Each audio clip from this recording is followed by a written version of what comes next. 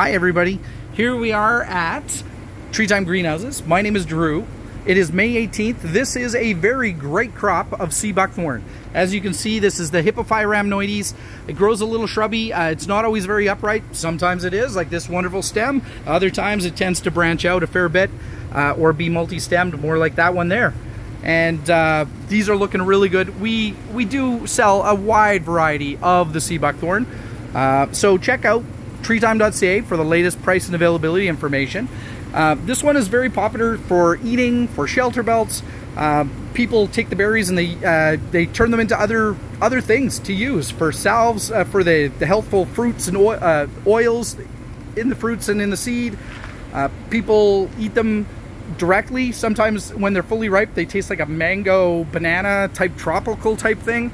They're very interesting berry, very sought after, and we get a lot of them sold for shelter belts as well as for fruit orchards, those kind of things as well. There are males and females. We sell grown from seed, so there's 50-50 chance of them being male or female.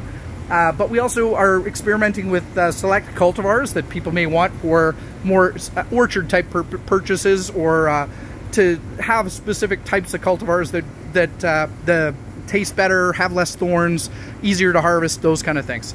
So this is the sea buckthorn. Check it out. Thank you.